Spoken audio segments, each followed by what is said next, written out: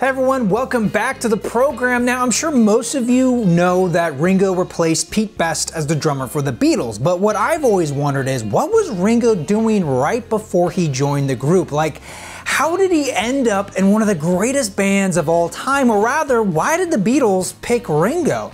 It almost seems like one day Pete was out and Ringo was in, but of course, the truth is much more nuanced than that. In fact, when you look at the history, it's amazing it didn't happen sooner. I mean, the Beatles were thinking of asking Ringo to join the group nearly 2 years before it actually happened.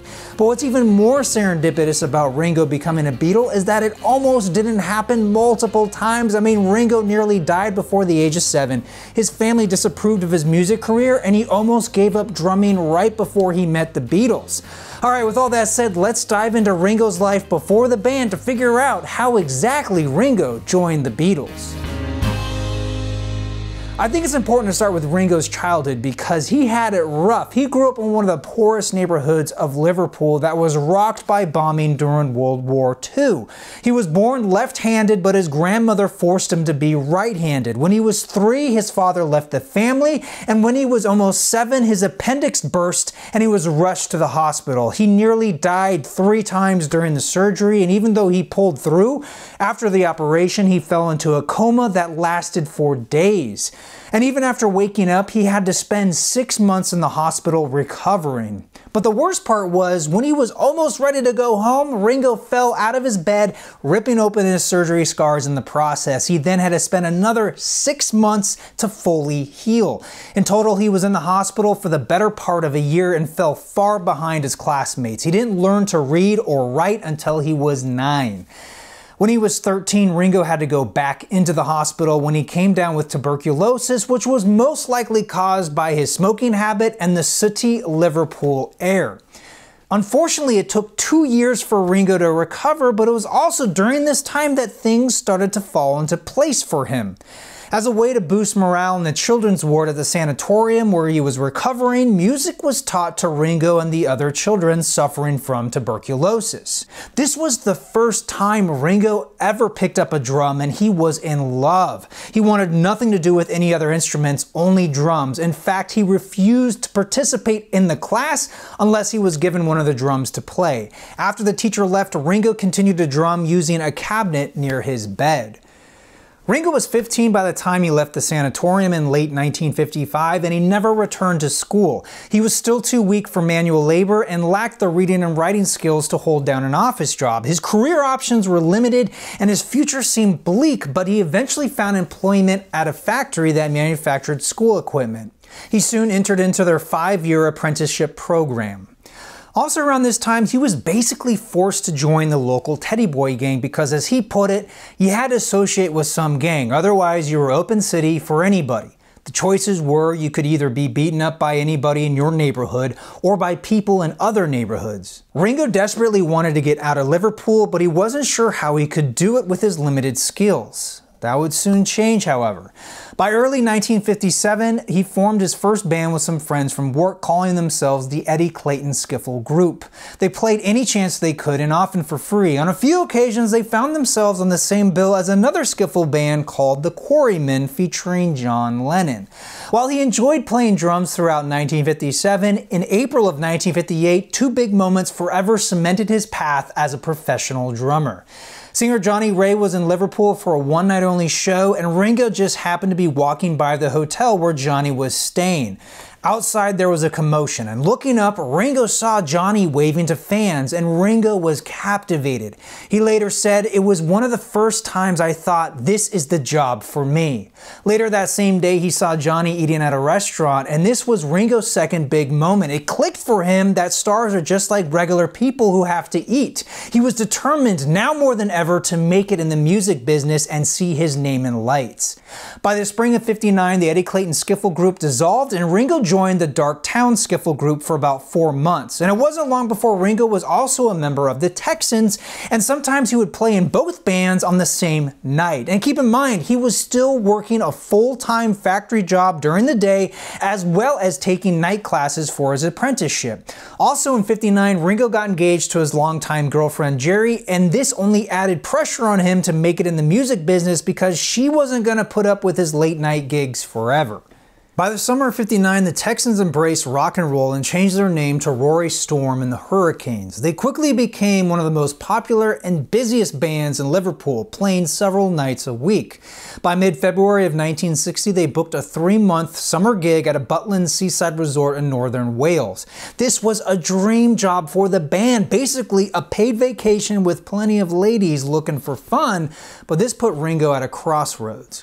On the one hand, this was the opportunity he was waiting for, a dream come true, making a living playing music. But on the other hand, this meant giving up his engineering job, throwing away the 4 years he put into his apprenticeship, of which he only had a year to go. And on top of all of this, it meant straining his relationship with his fiancée.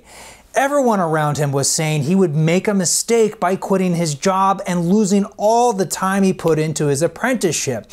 They said he would be back home in 3 months without a job or a future. His fiancée Jerry pleaded with him not to go. She was okay with the drumming, but insisted he at least finish his last year at the apprenticeship so that he could have a trade to fall back on. His mother was more adamant, telling Ringo he would never make a living from drumming. He basically had to choose between his family or his dreams. Ringo agonized over the decision for 3 months, but time was running out. The Hurricanes needed to know if Ringo was in or out. With just days away from the band leaving for the summer, Ringo finally made the decision to go with them. He was pretty blunt to his fiancée, not really breaking up with her, but telling her she could wait for him if she wanted. Ringo's mother and stepfather thought he was risking any chance of a good life, but I think for him it made perfect financial sense. At his old job, he was making £6 a week plus another 8 playing with the band. At the resort, he would make £16 for only working 25 hours a week, and it was hardly work as he was doing what he loved.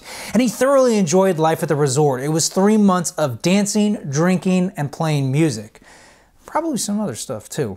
By early September, Ringo returned to Liverpool confident with his chosen career path. He promptly broke up his engagement to Jerry and spent the money he was saving for the wedding on a 3-year-old Ford so he wouldn't have to lug his drums onto the bus anymore. He was living well and good fortune kept smiling his way as the Hurricanes accepted a residency at the Kaiserkeller in Hamburg, Germany. But this gig would prove to be more fateful than anyone could have imagined, as by October of 1960, another band from Liverpool called the Beatles joined them at the Kaiserkeller. 6 nights a week, the two groups took turns playing 60 to 90-minute sets on the rickety stage, usually starting in the evening and playing well into the early morning hours, sometimes 5 a.m. The two bands became friends and hung out during the day exploring the city. It was also in Hamburg that the future Fab Four recorded together for the first time. On October 15th, they taped 3 songs with the Hurricanes bassist on lead vocals. Roughly 6 to 9 acetate copies were made, but sadly none are known to exist today. It was also here that Klaus Voormann saw both bands for the first time. Of the Hurricanes, he said, "What first struck me about them was that they had a fantastic drummer." He later added that Ringo often came across to the Beatles table and he always had a joke. So every time Ringo came near the Beatles, it was happiness. Klaus also stated, "I know the 3 of them discussed changing their drummer while they were in Hamburg, because I heard them.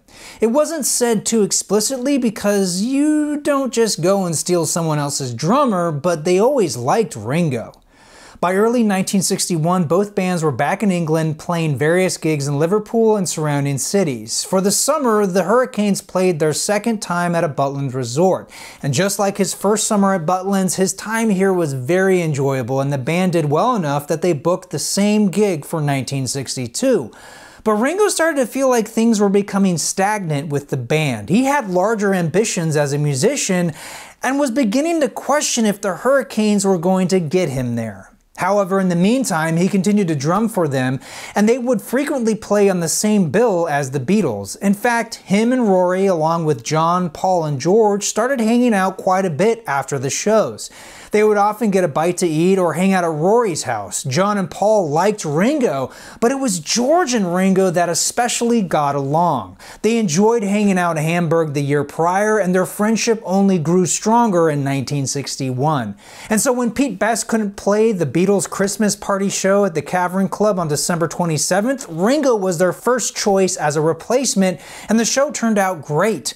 I think George described it best when he said, "When Ringo sat in with us, it felt complete. It just really happened. It felt really good. And after the shows, we were all friends with Ringo and we liked him a lot and hung out with him. Whereas Pete, he was like a loner. He would finish the gig and then he would go. Ringo filled in for Pete Best once again on March 26, 1962. The Beatles had 2 shows that day, one in the afternoon and another in the evening. Between the gigs, Ringo hung out with the band, and during this downtime, George asked him if he wanted to join the Beatles. The offer was very tempting, as by this time the Beatles were considered the top band in Liverpool. In the end, Ringo remained respectful and said, "Yeah, I'd love to, but you've got a drummer." At this point, George Harrison became the main driving force behind getting Ringo into the band. George later said, "I conspired to get Ringo in for good. I talked to Paul and John until they came around to the idea." John would later say, "By then we were pretty sick of Pete Best because he was a lousy drummer, you know, he never improved." For Paul, he said that it had got to the stage that Pete was holding us back. What were we gonna do? Try and pretend he was a wonderful drummer? We knew he wasn't as good as what we wanted.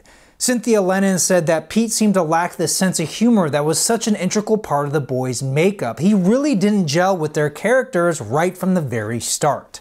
The Beatles' manager, Brian Epstein, could sense they wanted Pete Best out of the band, but Brian was hesitant because he didn't want to disrupt the lineup, as he felt the Beatles were still developing their personalities as a band, and Pete was very popular at live shows, especially with their female fans. On top of this, Brian had secured a recording contract with EMI, and he had an upcoming recording session booked.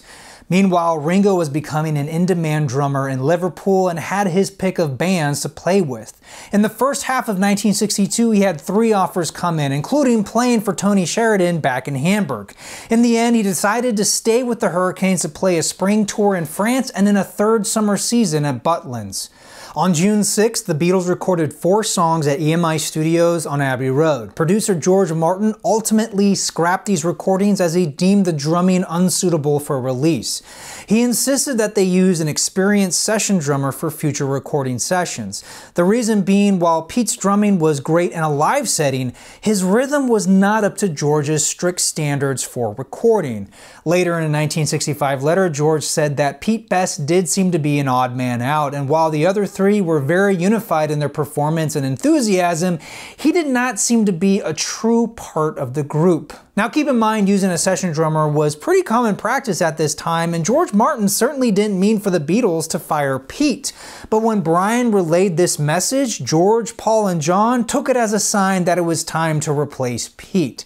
Now I've already touched on the general feeling that Pete didn't seem to fit in with the band, but another big factor was their belief that if they kept Pete, they would continue to need the skills of a session drummer. They knew he wasn't going to get any better, and it was important for the Beatles to have someone they knew when they went into the studio.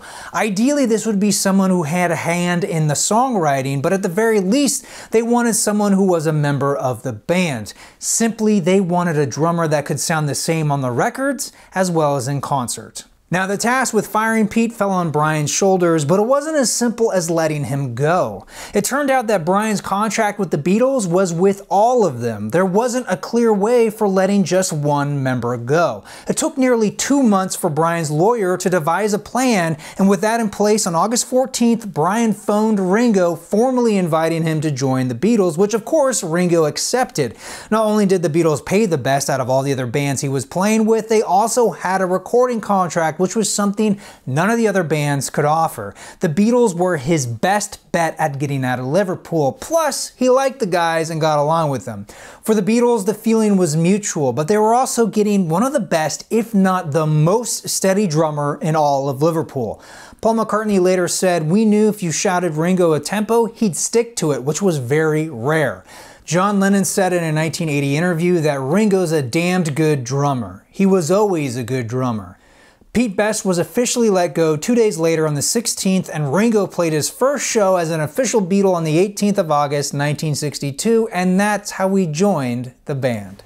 You know, it's funny when you dive deep into Ringo's upbringing, you come across some funny stories, and my favorite has got to be why Ringo didn't play with his full drum kit early on, and that's because he had to take the bus to every show. So he would only bring like his bass drum and snare. Like he would stand up actually, he wouldn't even bring a stool. Anyhow, this one gig, he just happened to bring his full drum kit. I think he ended up getting a ride there, but then he didn't have a ride back, so he had to take the bus. And so here's Ringo with 4 big cases on the bus in the middle of the night, and his bus stop is about a half mile from his house, and he can only carry 2 of the cases at a time.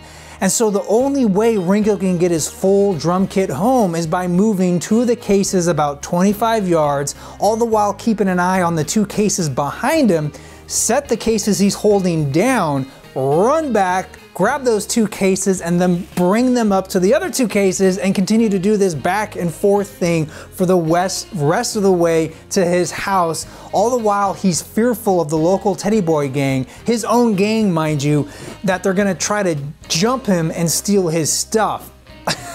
I don't know, just the imagery of little Ringo. Like, I just see it from afar, just little guy just running back and forth, just like a little ant trying to get all his stuff home. Just doing the Ringo run. Oh man. Anyway, folks, that will do it for today. I want to thank you again so much for watching. Thanks for your patience. I know this video took a lot longer than I anticipated to come out, but I had so much fun putting this together. I love this story. Thank you again so much for watching. I'm your Vinyl Geek, and I'll catch you on the flip side.